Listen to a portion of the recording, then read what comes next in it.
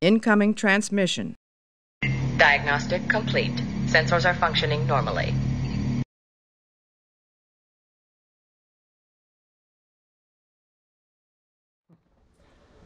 Well, good morning, good afternoon, good evening to all of you again. Today we're going to go through some due diligence from Superstonk. It's based upon The Sun Never Sets. The Sun Never Sets on Citadel. This is part 2.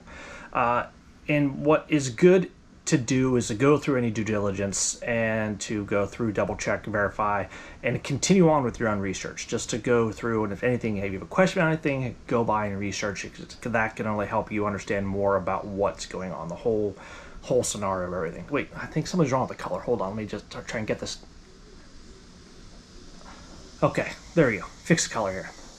Gonna go flat gray for a while. Anyway, move the GameStop going gray. Gotta keep things similar. Anyway, if we go through all this, and through all of my research that I'm doing, I'm going through, yes, the popcorn stock, the movie stock, the AMC, doing some own due diligence related to the movie industry, but also going back to failure to delivers, and of course, what's Citadel doing? Because if you look back through the 2008-2009 crisis, you see Lehman Brothers, Bear Stearns, they crashed out and everything that happened to them. But I don't think, and I think all of you would probably agree, that Citadel is going to be the one to just crash and burn from this. I mean, that's what everybody hopes, yes, is they crash and burn. And, it goes back to what Dr. Susanne Trimbath was talking about in one of her tweets online is, well, look, if we're buying and holding all the stock just to crash and burn these hedge funds, how are we different from them shorting the stock to crash and burn GameStop and AMC and a couple other companies, right? But I agree with a lot of this due diligence that we're going to talk about in a very brief, hopefully 4 to 5 minutes, about Citadel's hopefully long-term goals. And it's kind of scary what they're doing. And I've been going through another blog. I'll link another blog down below. It goes into a lot about naked shorts, short selling, failure to delivers, in a few sections. So it's really good to go through and just indulge yourself if you have any free time. Just keep going through it all.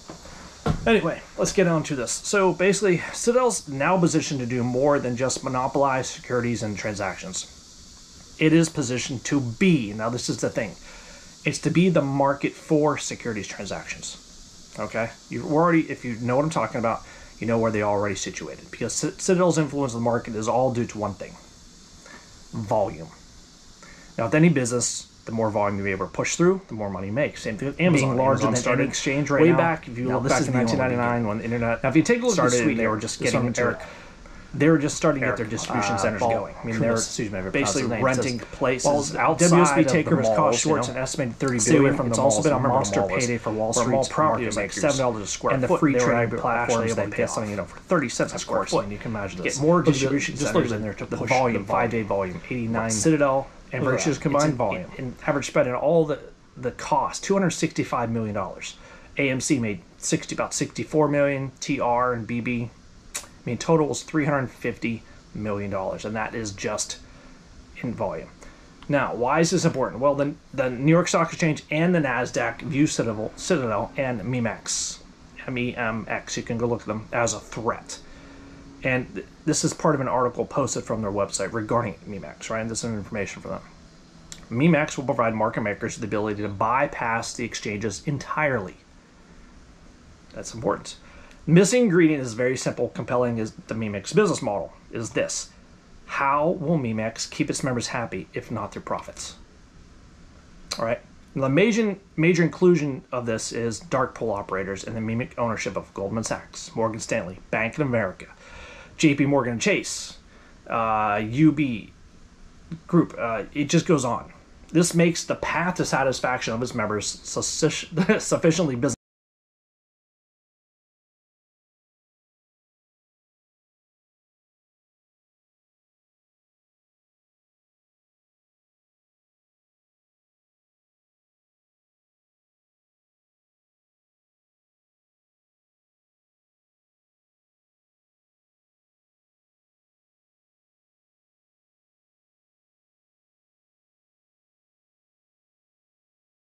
To open door the conflict among firms like the MEMX's board. The addition of BlackRock from the buy side rounds out the cast of Wall Street players and further muddies all the trading, everything that they've been doing for the past. Since you throw BlackRock in there, because then Citadel failed to the hedge fund, you know what you've got going on there. They had to get again. This is different place. Say this again. We're at a point where major brokers and even exchanges do not know how to function without Citadel. I'll say that again. This is a period of time within the market that major brokerages and exchanges do not know how to function without Citadel. They put themselves in.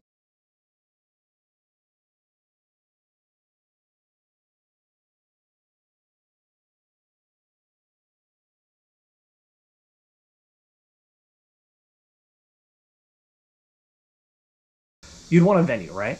Then you can manufacture transactions independently. So guess what Citadel wants to do? But is Citadel ready? Do they have enough products, buyers, sellers, and supply to be a factory of their own? Right? Think about that. Now, institutional sellers have a price agenda, right? Because volume sellers, they don't want to flood the market given their security, dropping the price as they sell. They want to offload the asset in of course, a price-friendly way. Strategic sellers don't want the marketplace to know that they've changed a position. They want to keep their transactions private. All right, now again, this is venue. Think of their how and where they want to do this. These sellers want a venue that won't affect their public price and remain private. All right, and a lot of this has to do with privacy. And where do we help? You heard of Citadel Connect. That's right. You've been into subs for 6 to 8 months, and you probably haven't heard of Citadel Connect. And it's not a dark pool, because yes, there's the word dark pool again, because we know right now volume is king. We've seen that with AMC and also GME. The volume offset with the new DTCC rules and the other rules that's coming through, the FINRA rules, with everything, the price to drop in volume. So that's right. Citadel does volume that's considered right now as a securities wholesaler. One of only a few, basically like Costco or any other wholesale business. It deals in bulk, buying and selling, like what happens in dark pools. They buy large quantities because you don't want people to know if you're buying large quantities to offset the market price. But Citadel can deal also in small transactions too. Now here are 4 good points of this. All right, of why the aspect of why it can be a good venue. It has market advantage with its volume of clients. It has an ease of access. All right, it has privacy and pricing advantage, and also it already has a market presence and advantage. So right now, Citadel's moving beyond the market maker role, and it's captured a massive portion of all these security transactions, moving them off the exchange. For an undisclosed portion of transactions, Citadel is the market, right?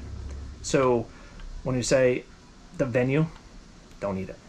Citadel is the market. Now I'll go through in another video and talk about the rest of this due diligence, because it goes into a lot more detail about the 2 kinds of different markets that the SEC can look at, regulate, and ones they can't regulate. And of course, which one they can choose, one they can't regulate. So anyway, this is just some due diligence that's on Superstonk. I'm going to list everything down below. It's a great read. I'm going to list some other due diligence that I've run through, that I've basically ran through and discovered through a blog.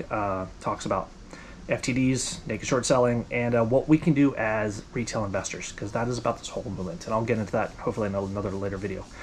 But to all about you, thank you. Have a great day, and stay strong. Buy the dip.